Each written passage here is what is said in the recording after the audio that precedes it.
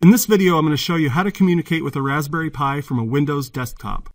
My Raspberry Pi is running Raspbian Linux, which is a full-fledged Linux operating system on the Raspberry Pi. Now, in Windows, you don't have a native SSH client, so to communicate through SSH, we're going to use a program called PuTTY, which is a freeware SSH program for Windows. Now, the first thing I need to do is log into my router and find my IP address, which in this case is 10.00.20. And then I will open up the PuTTY client. In the host name, put in 10.00.20. Since we're running on the standard SSH port of 22, we'll just click open. And there's our standard Linux login. Asks for a password.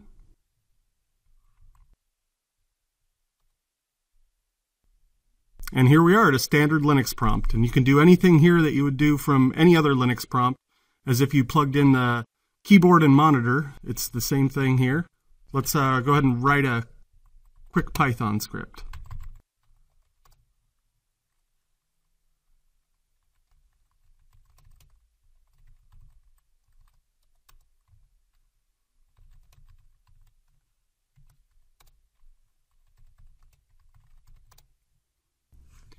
And it's that easy. Now, this is how you can communicate through SSH to your Raspberry Pi from the Windows desktop. Now, SSH is great. In fact, you'll probably use that for most of the work you do on a Raspberry Pi. But what if you don't want to do all of your work through SSH and you don't want to do things like scripting or video editing or movie editing over SSH? Well, you can do all of that on your Windows desktop and push the files over with another program called PSCP. This is made by the same folks that make the PuTTY application, and it's very easy to use. So let's say we want to do editing in our favorite IDE. In this case, I've got Sublime Text up. And you can see that I've got some Python here, got it all spelled out, and I want to upload it to our Raspberry Pi. As you can see here, we have our old test script, but we want the test.py that's on this folder to be pushed over to the Raspberry Pi. So how can we do that? By using SCP.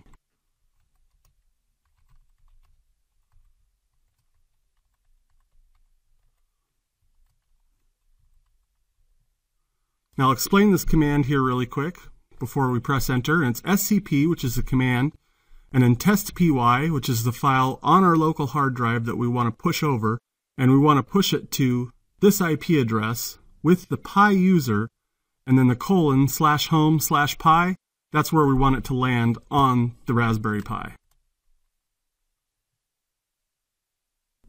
Now here it will ask for a password. And there we go. Now it's pushed over, and let's take a look at that Python script now. As you can see, it is a different script. It's been passed over. Now, what if we want to do the opposite? What if we do some editing here? We do some testing, and we really like where it's at, but we want to bring it back to the desktop and open it up in Sublime again. Turns out that's fairly easy as well. Open up your command prompt again.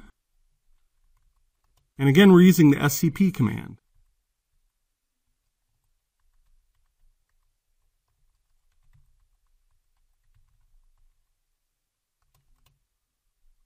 Now here you can see that I'm using SCP and then pi at the IP address, so we're using that Pi user on the Raspberry Pi again, and then a : home/pi/test.py, which is the file that's on the Raspberry Pi, and then we're going to pull it back here. And the dot means we're going to put it right in this folder that we are in our DOS command prompt.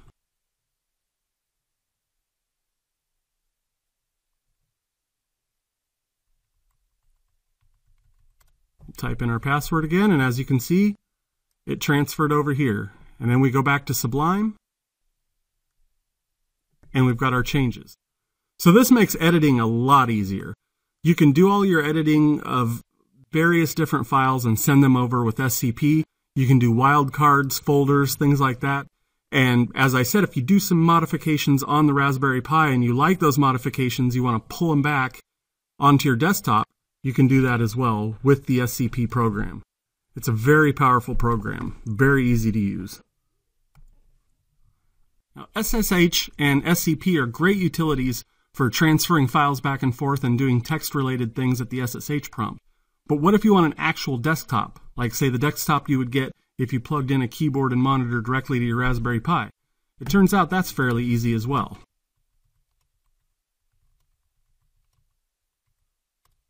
Now here I'm typing in sudo apt-get install xrdp. And as you can see, it's already installed. But what this is an RDP-compatible server so that you can run this on your Raspberry Pi and connect to the desktop from another Windows device using the remote desktop connection. So in here we type in 10.00.20 and connect. And we're greeted with a login prompt.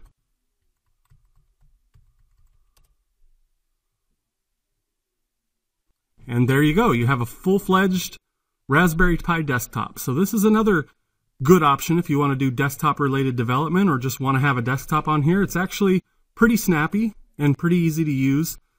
And so xrdp will do that for you. I've presented 3 different options for connecting to the Raspberry Pi here. We've had SSH, we've had SCP, and then RDP. These are 3 ways that you can communicate with your Raspberry Pi for doing development and Internet of Things projects. And I hope you've learned a lot here.